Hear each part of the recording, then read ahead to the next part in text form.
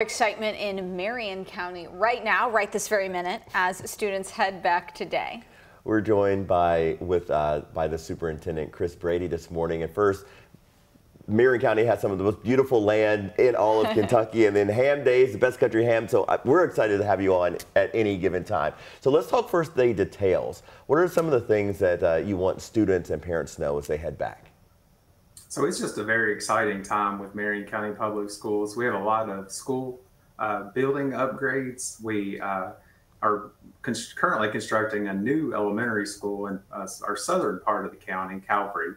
Calvary Elementary School is replacing a building that's built in the early 60s. So our students and our staff and our community are incredibly excited about that building.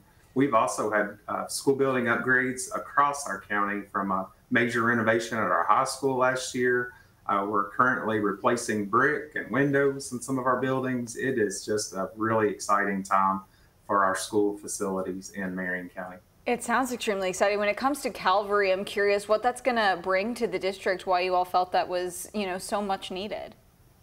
Absolutely. So our current school is about 200 students, and the new school is going to be able to hold 400 students. So we're going from about 20,000 square feet to about 60,000 square feet. So a major, major upgrade there.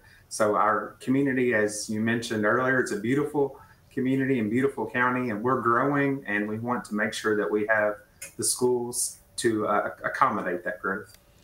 That's a lot of growth you got going on. It's impressive to see the work that you guys are doing. Thank you so very much for spending the day or spending part of your morning with us. We know it's going to be a busy one for you.